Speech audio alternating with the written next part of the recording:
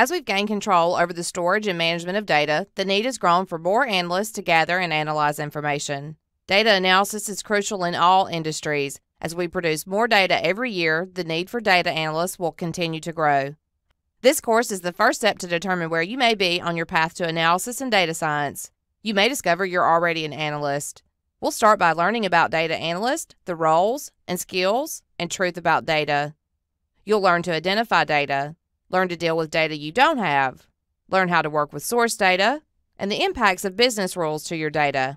You'll learn to join data and build reports. You'll learn productivity-enhancing shortcuts for the data tools you may work with already. Let's get started.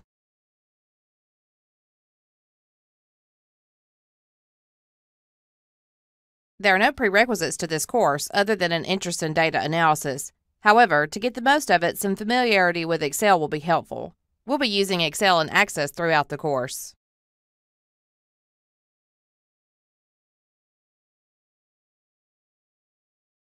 To follow along with this course, you can download the exercise files to the desktop like I've done here.